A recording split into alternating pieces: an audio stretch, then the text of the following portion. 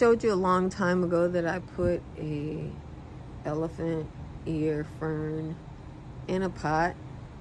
She's been here every year, and I was a little concerned that she might have trouble with the excess rain. You're like, she's a fern, but if you look, the leaves are pretty thick, and you can see some signs of overwatering on her, I think.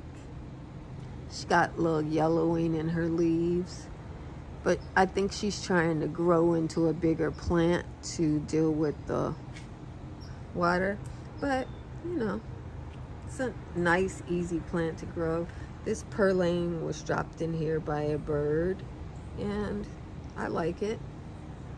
That plant there was dropped in the pot by a bird as well, because it's outdoors. And just wanted to give you an update on my elephant, stag, horn, moose ear fern. I don't know what I bought. I got it from Home Depot. You know how it is when you shop at Home Depot. The tag can mean nothing, but it's the right size for me. It's the right plant for me. It looks beautiful.